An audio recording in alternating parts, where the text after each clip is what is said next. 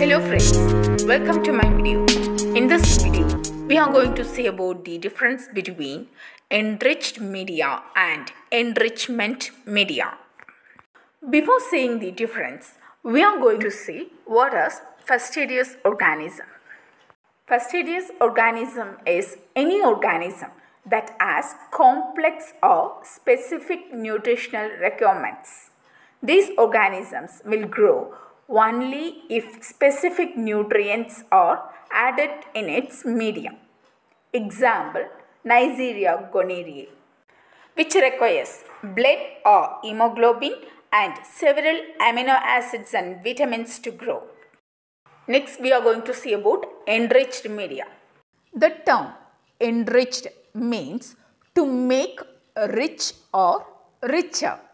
Some organisms are more exciting in their nutritional needs. To support the growth of these organisms, substances such as blood, serum, egg are added to a basal medium. This medium is known as enriched medium. Enriched media contains growth factors, vitamins and other essential nutrients to promote the growth of fastidious organisms. Example, blood agar, chocolate agar, egg media, etc. For your easy understanding, we can also define enriched media as follows. In order to support the growth of fastidious organisms, we are making a medium more richer and we are calling that medium as a enriched medium. Next, we are going to see about enrichment media. Let's see the meaning of the term enrichment. Enrichment means the act or process of improving the quality or power of something by adding something else. We learned the meaning of the term enrichment. Now let's see what is enrichment media. Enrichment media. An enrichment medium contains some component that permits the growth of specific types or species of bacteria because these specific organisms alone can utilize the component from that medium. This explains why we named this medium as an enrichment medium because we are adding some components that permits the growth of specific types or species of bacteria. That means we are improving or powering or supporting the growth of bacteria by adding some components to the medium. For better understanding, we'll see one example.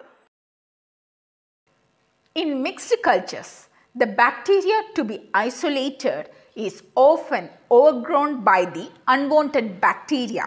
Unwanted means non-pathogenic or commensal bacteria. For example, if we want to isolate Salmonella typhi from feces, Salmonella typhi being overgrown by Escherichia coli in cultures from feces. In such situation, substances which support the growth of bacteria to be isolated or substances with an inhibitory effect on those unwanted bacteria are incorporated in the medium. The important point to be noted here is that by using this medium, we are actually improving the power of bacteria by adding some substances which support the growth of bacteria to be isolated or substances with an inhibitory effect on those unwanted bacteria. So, we are using the term enrichment media. Example, tetrathionate broth, where the tetrathionate inhibits coliforms while allowing typhoid and paratyphoid bacilli to grow. Another example is selenite F broth. Enrichment medium is a liquid medium. We are using the enrichment media before culturing in order to increase the number of the organisms to be isolated and eliminate the unwanted organisms. Let's see the difference between Enriched media and enrichment media. Enriched media supports the growth of fastidious bacteria. Enrichment media supports the growth of a specific type of bacteria and also inhibit the growth of unwanted bacteria. Enriched media are agar based or solid media. Enrichment media or liquid media. In enriched media, addition of extra nutrients, that is blood, serum, egg yolk, etc. to the basal medium makes the medium more rich to support the growth of fastidious organisms.